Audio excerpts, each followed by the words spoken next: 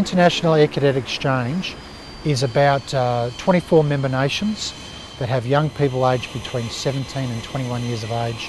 The whole goal is to foster aviation and goodwill amongst those 24 nations.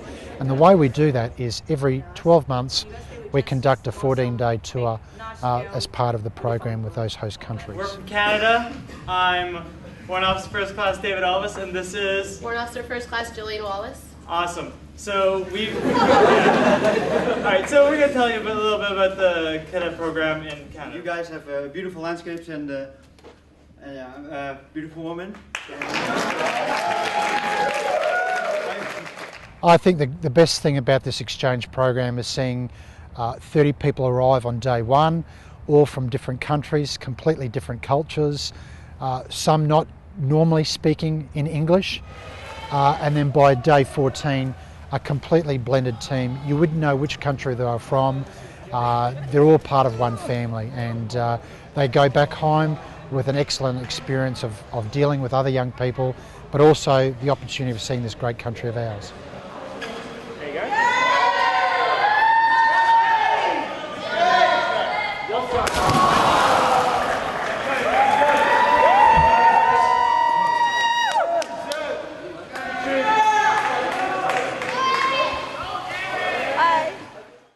In December and January of each year in Cadet 1, cadets can apply to be a part of the International Air Cadet Exchange program.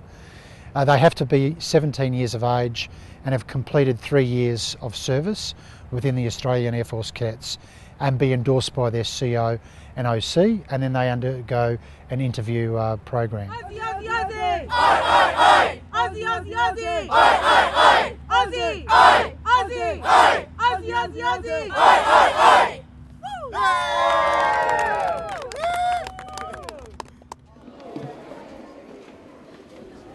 Well, what we try to do over the 14-day program here in our country is to give those young people an experience of seeing our culture, our history, modern Australia, the opportunity of seeing aviation in our country, both civilian and military, and of course the opportunity of being with other young people for 14 days.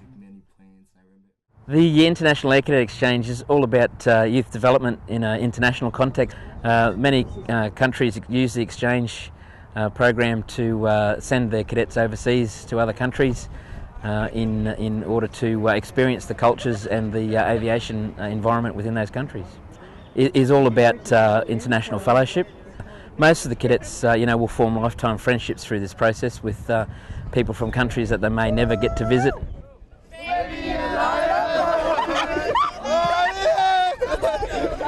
I encourage any cadets who are eligible to apply for the program to give it a go.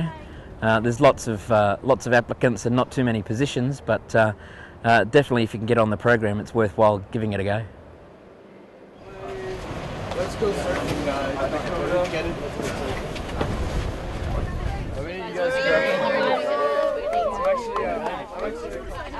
I think it's a unique opportunity for these young men and women to travel overseas and meet cadets from other parts of the world that are in very similar programs that have the same interests, and then be able to share their ideas and their thoughts and their programs, as well as learn from those other programs to take those thoughts back home and try to implement them.